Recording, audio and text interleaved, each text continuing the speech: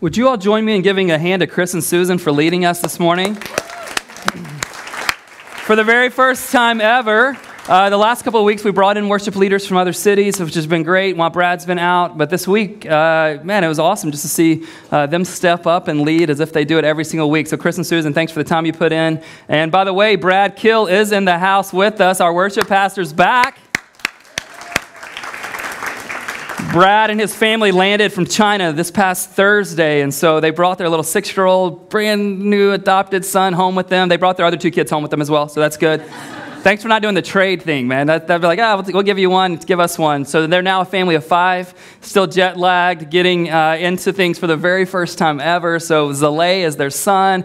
He's home with their other 2 kids, Carter and Belle, and they're experiencing this whole new life that they knew would come one day. And so, Brad, we rejoice with you. Get some sleep if you can, and hopefully, he told me that he was awake till 4 o'clock this morning, and that his daughter woke up at midnight and hasn't been to sleep since, or unless she's sleeping right now. I don't see her. So be praying for Brad, Mary, Carter, Belle, and Zalay as they just get used to a whole new world in so many ways. Language learning and getting acclimated to life in America, San Francisco, all of those things. So I'm glad that you're here this morning. Have you ever, and I think we all have, but have you ever had that moment where something sounded like it would be amazing to do, and then you do it, and then you get into it, or you even finish it, and you look back and you're like, that was a bad idea? Anyone? Like, we can at least think of dating relationships, right? Like, it seemed like it would be so amazing.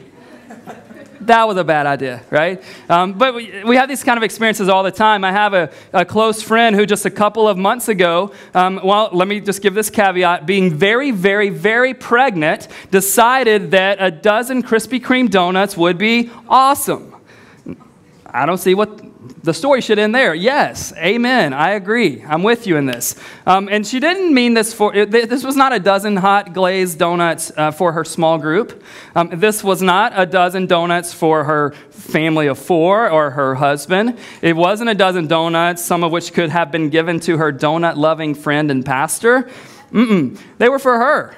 And she, in her mind, she was like, this is going to be amazing. She gets in her car. She goes, Daly City is where the Krispy Kreme donut is. Anybody been? It's the best combination ever. You've got In-N-Out in one parking lot, Krispy Kreme right there. So if you're ever having a bad day, you've saved your carbs and calories for the year, go over there, just go for it. So she does this. She goes, but you can imagine how this thing ends. She has the first 2 while the adrenaline's running and everything is going forward. And then, as I understand it, she throws away the other 9 or 10 left in the box. That's sinful, I think. I don't know how many messages I have to include that I love donuts before you save me the donut. But nonetheless, and this is a good friend. This isn't like sort of, this is a very good friend. But she did not keep the donuts for me. She thought in her mind on the front end, this will be amazing. And then when she got into the midst of that, or should I say when that got into the midst of her, she was like, I can say that. It's a church. It's okay. And then she's like, no, this is a terrible idea.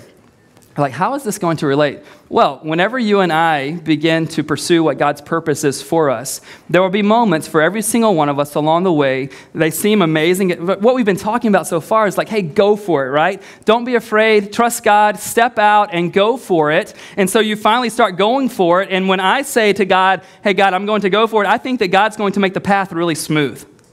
God, I'm doing what you told me to do. Of course, it will be one of ease and comfort. But what happens is we come to these moments or even seasons where we're like, God, I think this was a bad idea.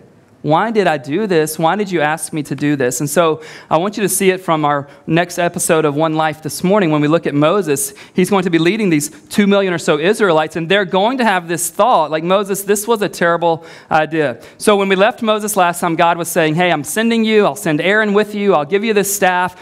Go to Pharaoh. And so he ends up going to Pharaoh, and that's where I'm going to catch you up on. Then we'll get into the text this morning. So he goes to Pharaoh. He uses this speech, and Pharaoh doesn't let them them go. And so God introduces Pharaoh and the Egyptians to these things called plagues, and the plagues start happening. Now, there end up being 10 plagues. If I'm there, maybe you're more macho than I am. If I'm there, I'm out after the first plague, okay? First plague, the water in the Nile River turns to blood. I'm out. Our team that was in Uganda last summer, we got a chance to do a safari out on the Nile River. And I'm thinking, if that's blood, I'm done. So the Nile turns to blood. And the second one, for sure, like, it's over for me. Frogs everywhere. Like, in your home, they're just everywhere. Like, all right, I'm done there. And then come the gnats, and then a swarm of flies. And then all of the livestock of the Egyptians, the livestock all is killed. It all dies. It's all gone. After the livestock, maybe the worst, the plague of the boils start to break out. That's the worst, right? I mean, after the boils, then comes the hail. After the hail comes a swarm of locusts. Which one do you have tapped out after? I mean, all of the above. The ninth one is there is complete and utter darkness where the Egyptians lived for 3 full days. So not just like at nighttime, it got really dark and the moon wasn't out. Like, they couldn't really see each other at any point in time of those 72 hours.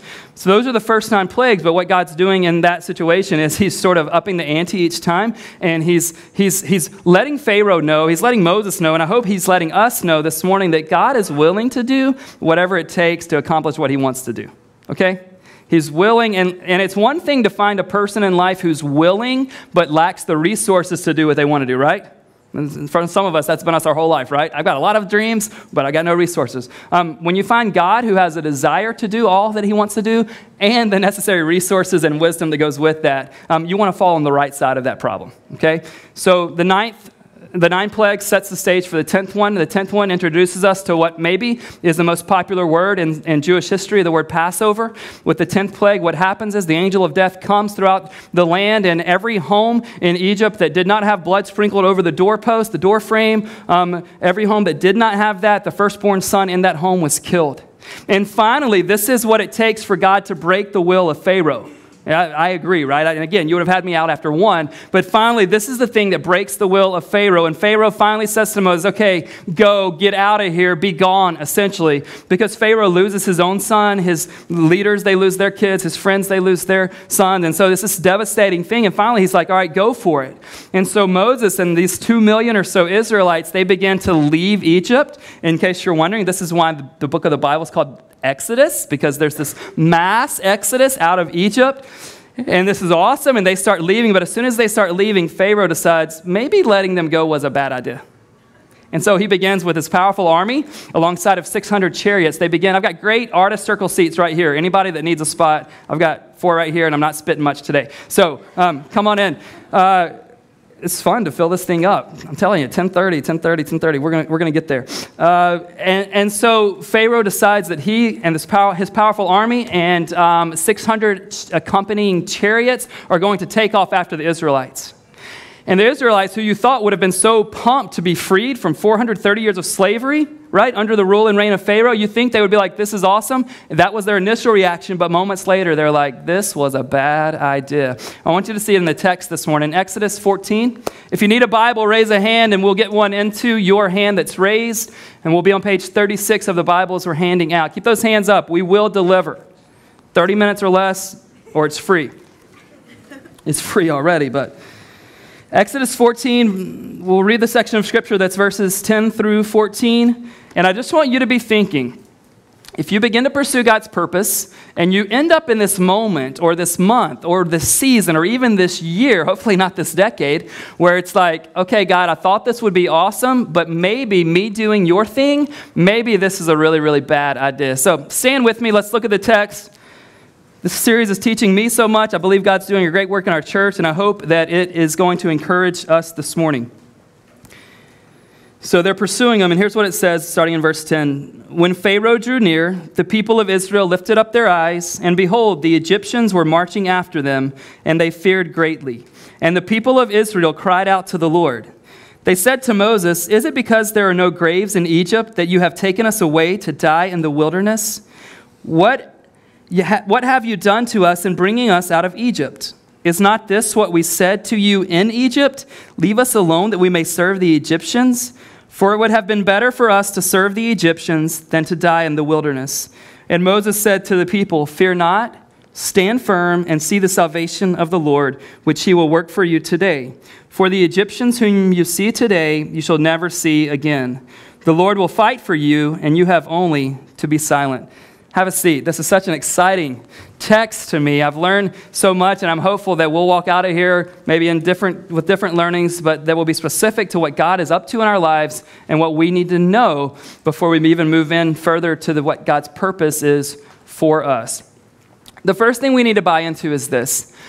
The path to pursuing God's purpose for our lives will not always be one of ease and comfort. The path to pursuing God's purpose in our lives will not always be a path full of ease and comfort. So collectively, let's take our surprise faces off, okay? And because what we tend to think is, God, if I do you a favor by going after your purpose, then surely it will be pretty smooth, right? But let me just remove all of your surprise faces. If you go after the thing God's got for you in this life, at some point along the way, the path will not be a smooth one. It will not be a pain-free one. It will not be one of ease and comfort. And here's the bigger problem for me is this one. It usually won't be resolved quickly. I'm pretty good at doing anything for like 10 days. Anybody else? We won't even talk about New Year's resolutions on March the 2nd. But for 10 days, maybe even a month, I'm good with it. But what happens is when we begin to pursue God's purpose, the thing doesn't resolve itself too quickly in most cases. When we begin to pursue God's purpose for our lives, the path, it's not one of ease and comfort. There will be these moments where this is difficult. And it doesn't happen quickly. The Israelites have been enslaved for 430 years. A long time. So their parents, their grandparents, their great-grandparents, on and on and on, they had all been slaves under Pharaoh's rule and reign in Egypt, and that had been their story. But then they come, and Moses is going to lead them out. How do you think they felt on that day? This is awesome. The thing we thought would never happen is happening. The thing that we prayed for years and decades and centuries, it's now happening. And they begin this amazing exodus out of Egypt. But not long after that, they look back and they're like, oh, maybe this was a bad idea. And they begin to say to Moses in verses 11 and 12, Moses, what were you thinking? Moses, why did you bring us out of there? We told you it would be better to stay. Now, that sounds ridiculous to us, right? Because remember, whenever you and I are outside of a situation, what people are doing inside looks ridiculous, right? So we ask ourselves, why do certain people stay in relationships when it's clear to all of us, like, warning, warning, warning, right? Why do people stay in certain jobs? It's because they're inside and they can't see the damage that's being done to them. And these are even addictions. Why? It's easy for us on the outside to go, why would they not want to be freed from that? Well, they don't love the results of it. But familiarity is one of the hardest things in the world for us to get rid of. We would rather lean into what's familiar than lean into what's good. We would rather lean into what's familiar than to lean into what's liberating or freeing. We'd rather lean into what's familiar than lean into God's plans for us. And so they're free. They have been enslaved for 400 years. Now they have a chance to get out, but all of a sudden they're like, oh gosh, Pharaoh and 600 chariots and the powerful army. And if anybody knows what Pharaoh can do, it's them, right? So it reasons that they would understand what's at stake here. And one of the things you and I need to know is this. Fulfilling God's purpose for our lives will include moments and seasons where it seems so unlikely that it will ever happen. Just know this. Remove the surprise face. Remove the surprise face. When we pursue God's plans for our lives, it will include moments and seasons where you just get to this point and the only thing you can say is, I don't know, or it doesn't look like this thing will ever happen. And we begin to think, maybe that was a bad idea. Have you ever had that thought?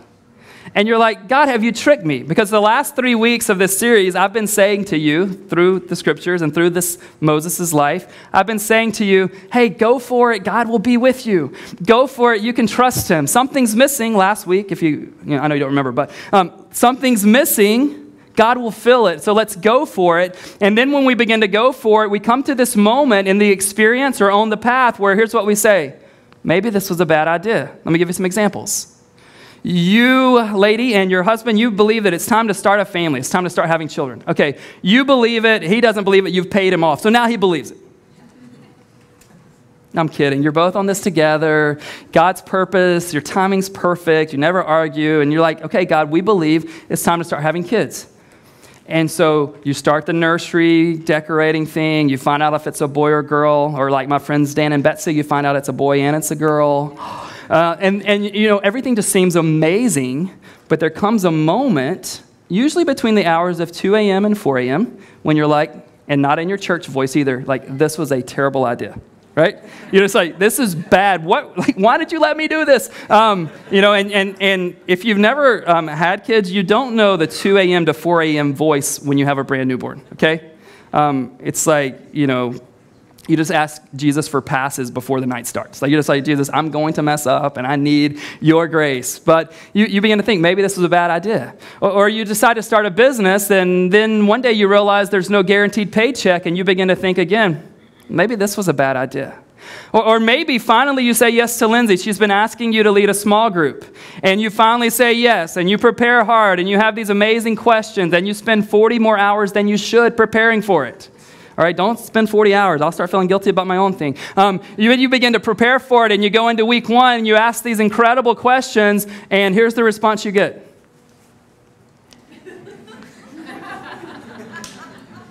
And you're like, Lindsay, this was a bad idea. And she's like, no, stick with it. But in a more serious way, some of you are caught in an addiction, maybe right now. And you're starting to sense like, hey, I'm tired of this. I'm tired of what it's doing to me, my relationships, my work, my well-being, my health. I'm tired of this. And so you begin to go, okay, God, I'll go to counseling. God, I will let other men know if I'm a man. I'll let other women know my situation if I'm a woman. I'll get some help from the church staff. God, I want to get out of this. And this seems amazing to get out of it. But you start getting out of it. And then one day withdrawal sets in. And all of a sudden you begin to think, what? Maybe this was a bad idea. Because what's familiar is comforting. Let me give you something that I hope you carry with you your entire lives. I hope we can remind each other of this, and here it is. Don't let short-term pain cause you to forfeit God's long-term purpose for your life. If you're like, Ben, Ben, I'm only going to take 3 notes today. This is one of them, okay? Don't let your short-term pain, because it's coming. Get the surprise face removed. It's coming your way. Don't let short-term pain cause you to bow out, cause you to forfeit God's long-term purpose for your lives. It's going to come. And it won't be as short-term sometimes as we want it to be, but don't let that short-term pain cause you to forfeit, to push aside, to lay down what God's long-term purpose is for your life. And if you're doing that right now, let me just ask you, like, don't go there. Let me ask you this question. Is there something going on with your God-given purpose situation right now that you've laid aside because you found yourself in a difficult season?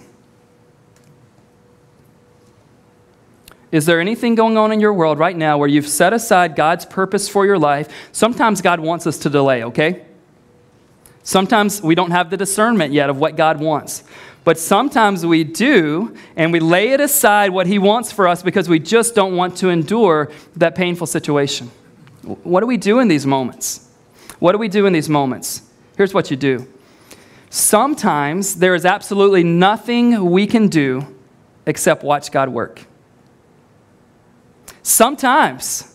And this is difficult for an action-oriented, achievement-centered congregation, which we are. And 95% of the time, this is a thumbs up that we are this way, okay? I'm with you. Let's go after it. Let's figure it out. Let's do it. Let's problem solve. But sometimes, there's absolutely nothing we can do except watch God work. No amount of activity will allow you to push the thing forward. Have you ever been there? So we either like hit our heads up against a wall or we just give up in hopelessness. Sometimes there's nothing you can do except watch God work. Look at what Moses says to the people in verse 13. And don't forget what's happening here. They're being chased by the most powerful person in the army and 600 chariots. It sounds like terrible strategy to me. Here's what he says. Fear not. Oh, Moses, that's easy. These people have enslaved us. We know what they're capable of. They've killed our friends. He's like, fear not. And then this is the worst advice ever when you're being chased. Stand firm. I don't even do that in hide and seek. Stand firm. We're being pursued by this massive army. Stand firm. and see the salvation of the Lord. And here's the key part, which he will work for you. Which he will work for you. When you begin to pursue God's purpose for your lives, there's going to be some work you need to do. This is not a lazy endeavor. God's going to say, I want you to do this, and you need to work hard at it, and you need to bring your best. But friends, some days, God's the only one going to work.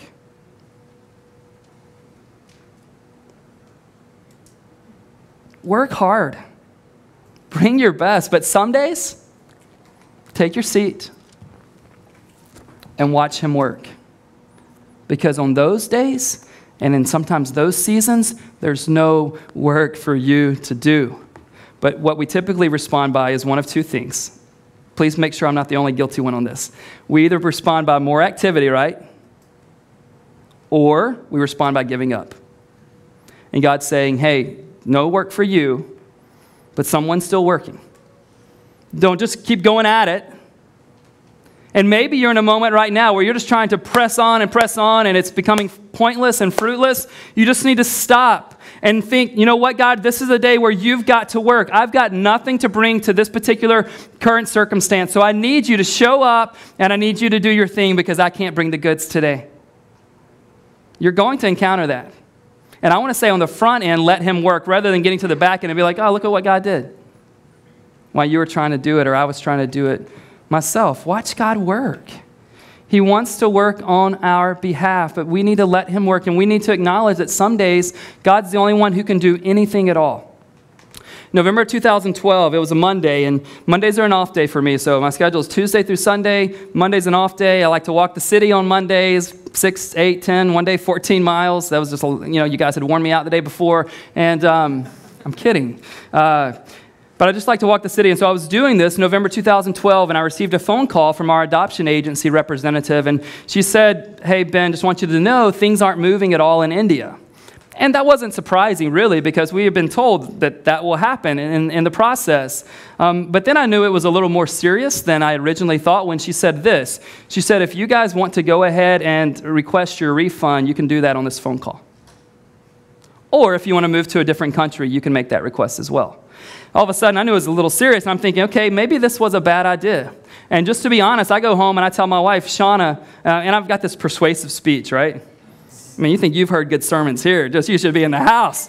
I'm like, Shauna, listen, I got this call, I'm like, I think we should just get out. That's just me being honest. And it wasn't like I was signing on the line, but I was just trying to lead her to think, I was basically, you know how you don't want to be responsible for a decision? So you're like, hey, we have this chance to get out. What do you think? Because you want someone else to own it, right? Because now it's like, you remember that time I came home, and she's like, no, Ben, I think God's going to do this. And we found ourselves at multiple moments like this in this process and in other processes, and it's just like there's nothing we can do. We are not allowed to initiate any communication. There is no standard timeline, and many of you know as of recently, there's now no guarantee she ever comes home. And I've tried to work, to be honest. I've Googled every imaginative phrase you can imagine to find out how this thing works. I mean, if you just looked at my Google search, you'd be like, wow, he is so desperate. And I continue to come to the same realization that some of you need to come to. I'm in a moment, well, unfortunately, I'm in a season where I can't work towards this. I'm doing what I can. We just got Rosetta Stone Hindi, trying to work through that. I'm doing what I can. I'm reading the books. But if God doesn't do his thing, this is not my job. This is not my job. Stand firm. Fear not. See the salvation of the Lord. And then in verse 14, Moses says, this is like my favorite verse in the whole book of Exodus, okay? You remember how we talk about our part and God's part? He lays it out so clearly in verse 14 of chapter 14. Here's what he says. The Lord will fight for you. That's God's part. Are you ready for your active part? Everybody ready? Can you see it yet? Do you know what your part is in this sentence? Don't say it in a bad way because I've got my kids are in the room, but God's part is to fight. And what's our part? Shh. But wait, God, let me help you. But wait, God, I've got some ideas. But wait, God, they are coming after us. Stand firm. Fear not. See the salvation of the Lord, which he will work for you. The Lord will fight for you, and here's your job. And I know we're all awesome at being quiet, right? He just says, watch me. Watch me do my thing. Charles Swindoll, in his book called Moses that I read through to get ready for this series, he says this about this particular thing. He says, if the Lord is to get the glory, he must do the fighting. If the Lord is to get the glory, he must do the fighting. Now, hear your pastor on this. This is not us making demands of God, okay? It's just saying if God is in this to get worship, which he is, and he's in it to get credit, and his fame is at stake, and his renown, and his being valued, if that is what's at stake with him giving us a purpose, then guess who's got to show up for work? It's not me demanding. But let's just make it easy math. If you do all the work, guess who gets all the credit? And you should. This is not like, you're like, really? Pastor said, don't be modest, get all. No. I'm just saying if you do all the work, but I'm also telling you in the same breath, you can't do all the work. And I love what Swindoll says right there. He says, if God really wants to get the recognition, then guess who's got to show up with his gloves on? He does. He does. And he wants to, and he's glad to. I want you to see how this kind of story finishes in verses 21 through 25. This is, if you know anything about the whole Moses story, this is probably the one part you know, okay? You saw it on a cartoon. There's this Red Sea, and it did one thing to the right, one thing to the left. Here it is. Let me give it to you in the actual text here. In verse 21 through 25, it says, Then Moses stretched out his hand over the sea, and the Lord drove the sea back by a strong east wind all night and made the sea dry land, and the waters were divided. And the people of Israel went into the midst of the sea on dry ground, the waters being a wall to them on their right hand and on their left. The Egyptians pursued and went in after them into the midst of the sea, all Pharaoh's horses, his chariots, and his horsemen. And in the morning watch, the Lord in the pillar of fire and of cloud looked down on the Egyptian forces and threw the Egyptian forces into a panic, clogging their chariot wheels so that they drove heavily. And the Egyptians said, Let us flee from before Israel, for the Lord fights for them against the Egyptians. I love God's plan. Like, I don't even know what driving a chariot heavily looks like, but I think I've seen some of you attempt out there on the road. Like, we're going to make them drive heavily, and that's going to mess this whole thing up. There's something throughout this process. The Egyptians learn about God and the Israelites learn about God. And here's what's wild. They both learned the exact same thing. Let me give you 3 examples from the plagues. When the livestock of the Egyptians died, guess whose livestock lived? When the Egyptians had 3 days of total, utter darkness, like can't see your friend or your hand in front of your face darkness, guess who had light on those same 3 days? When the Egyptians' firstborn sons died, guess whose firstborn sons lived? They're learning something that you and I need to know, and you really need to listen to this.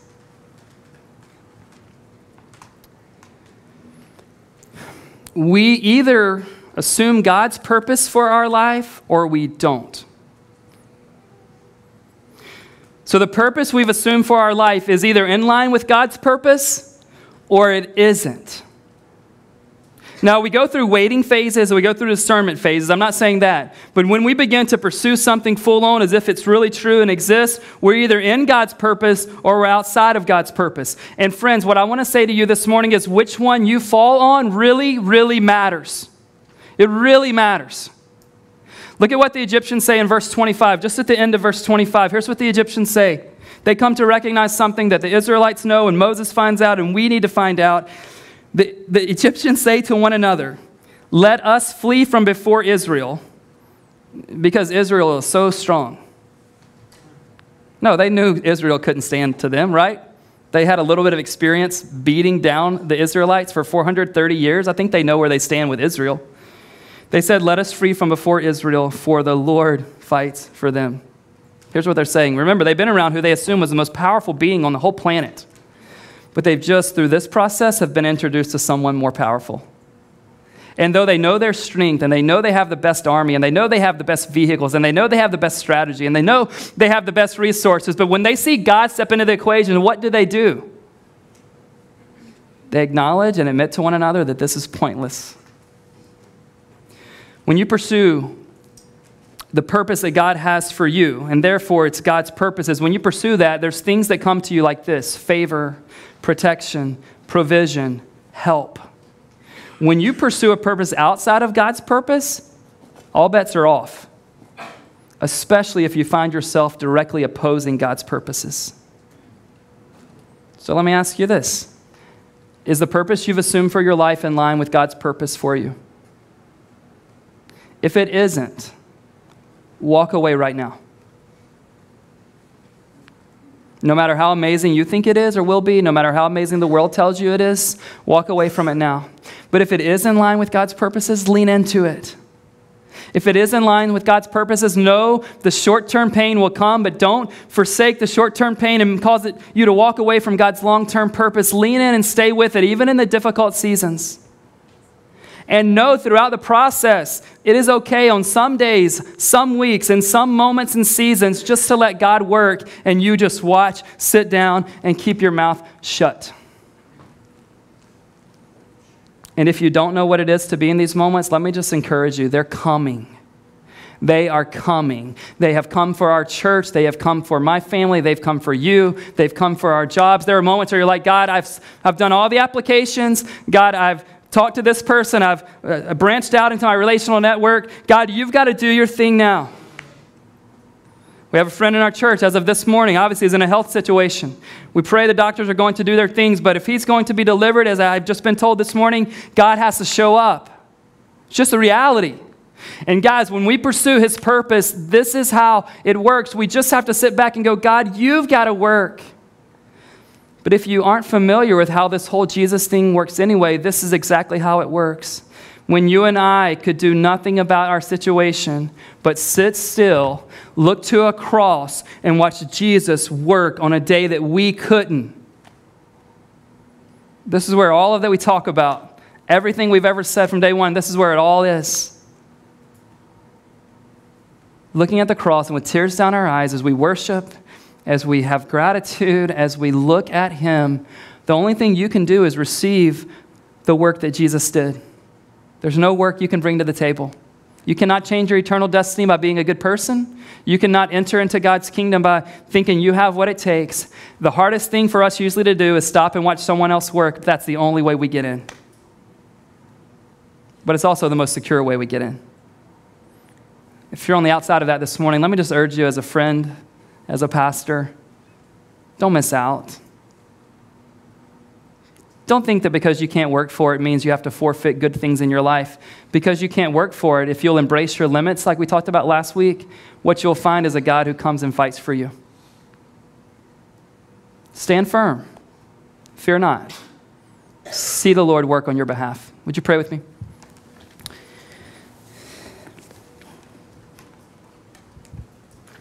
God, I want to thank you for your faithfulness to us. God, I want to thank you for what you've shown us in the story of Moses and these 2 million Israelites. God, I want to thank you for how you've shown us that your power overcomes the great powers of the world, the great powers of our unlikely and impossibly seeming circumstances, God. And I just pray right now, God, that as a church and as individuals in this church, God, that you would help us to lean into your purposes, God, and we wouldn't allow fear or our circumstance or how unlikely things seem to cause us to bow out.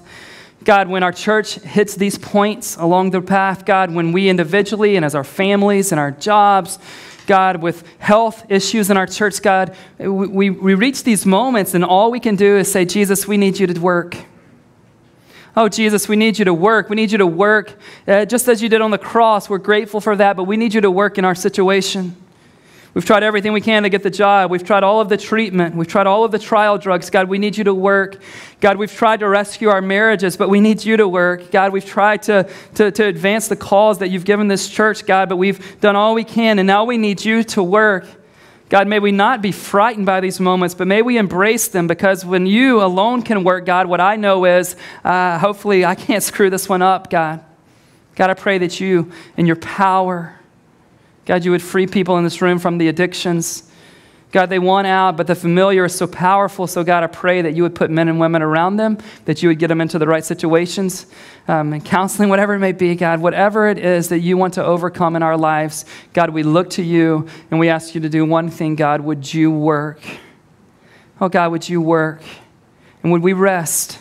And would we embrace you? And would we watch you fight for us in the moments and in the seasons, God, when we can do nothing to advance the cause further? In Jesus' name, amen. Let's stand and declare this.